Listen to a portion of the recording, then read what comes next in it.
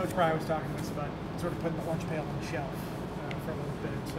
What went into that decision, and what do these guys have to do to earn that back? Yeah, so it's a collective decision. You know, it represents such a tradition here, such a legacy, and it was something just as a defensive staff with Coach Price, obviously with his leadership, we decided that that was the direction that we needed to go. You feel like it's a motivational thing for guys to get it back? You know, motivation is not the thing. I think we like to focus on our inner locus of control, right? And we want it to be, we want it to be personal, honestly. We want it to be something that we take a lot of pride in, that we, on a daily basis, that we go out and earn, right? So it's not a motivational tactic, it's reality for us. What are we going to do to make sure we represent the standard and make sure that we uphold the legacy? What's it been like to have Alan back, and how would you describe his perseverance? Yeah, Alan Tisdale he's a special young man. I mean, you're talking about somebody who's matured significantly in the 10 months that I've been here, both in action on the football field as a player, but away from here too. You're talking about somebody who's a father, somebody who's about to graduate, who's on the cusp of making the dean's list for the first time in his academic career in college. So you talk about somebody who can fight through adversity. He's the model for what we want our players to be able to fight through and overcome. And he's done it with a smile on his face. He's done it in a leadership manner in terms of his action, not just by speaking and talking. And so, man, really proud of where he is and happy to have him back for sure. What's impressed you the most about Mansour? Yeah, so Mansour is a very mature young player. I mean, he's very confident. He prepares the right way. No panic in him to be so young, right? You don't really always expect it from somebody who hadn't seen as many snaps in real life game action. Playing in practice against your teammates is one thing, but actually being on the field in front of fans on national television and having a cool about you, it's been really impressive to watch. And it just goes back to his preparation. You know, he's phenomenal coaching Derek Jones, and he's bought in, he's learning, he's applying himself. And so that's what you want a young guy to do. You want them to come, be the best that they can be, maximize every opportunity that they get, and then when they get on the field, they apply what they've learned. When we talk to players, they say, your defensive players, they say, he may not call it plays, but it's his defense. This is his, you're the defensive coordinator, and they obviously view you as sort of their leader.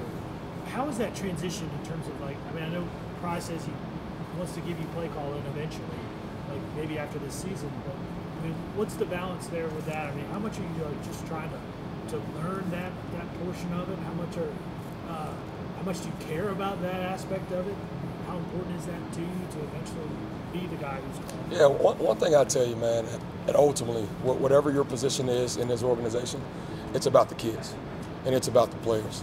So my role now, whatever it becomes, I'm happy with it, but as long as I'm in a capacity where I can serve our players and help them become their best selves, man. I love our guys. You talk about young men, you talk about Alan Tisdale, you talk about a Mansour Delane, you talk about a Dax Hollifield, you talk about a Jamari Connor, and how they've approached this year, how they've approached the offseason this season, and it's not going how we wanted it to go, right? Nobody expected us, including none of us expected to be where we are today, but all we've done is come to work. All we've done is come to work and applied ourselves and trying our best, absolute best, to be the best that we can possibly be and maximize our opportunities that are in front of us. And that's all we have. All we have is today. All we've had is this week. And then next week when we get to NC State, that's what we'll get. But, man, I tell you what, our kids have been phenomenal. And, I mean, they make it a pleasure to come to work every day. So I hope that answers your question. Well, I guess the play calling aspect of it, I mean, how much do you care about that? How much do you want to do that? I mean, I'm assuming you're working towards that opportunity. I'll tell you this. I just want to serve the kids. Yeah. So whatever I got to do to serve our kids, that's what I'm going to do. Yeah. What has this week been like self-scouting?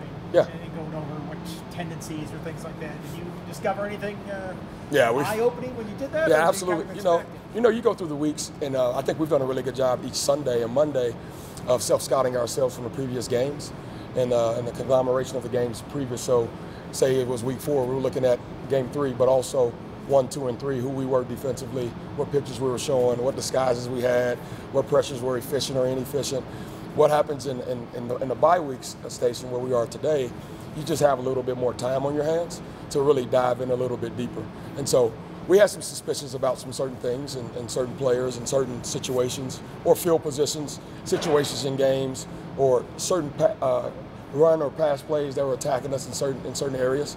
And so some suspicions were confirmed, And we found out a few things that we just didn't know about that I think are ultimately going to help us on this last back end stretch. You guys have forced 5 turnovers this year.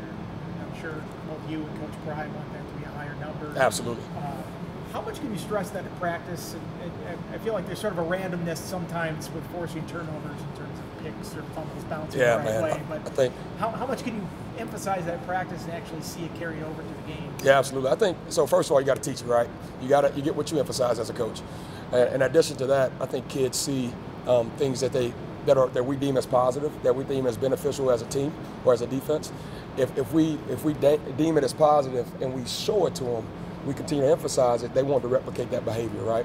So it's about talking about it in unit meetings, it's talking about it in position meetings, it's focusing on it in practice, it's tracking it in practice, and then ultimately, when game day comes, it's about us getting to the football, attacking the ball when it's in the air, swarming the football as a defense, all 11 getting to the rock, and then attacking the ball carrier if you're the second man in after the tackle's been secured, right?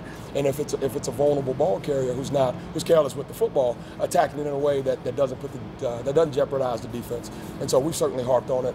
It's become a bigger point of emphasis for us, and we've done different things to attack it this week. Good question. Through the first 7 weeks, how do you feel like your linebacker group has grown? What's kind of stood out to you about that group? Yeah, man. So Dax has been a steady Eddie, and obviously backing him up has been Keyshawn Artis, Will linebacker. We've played a number of people in that position.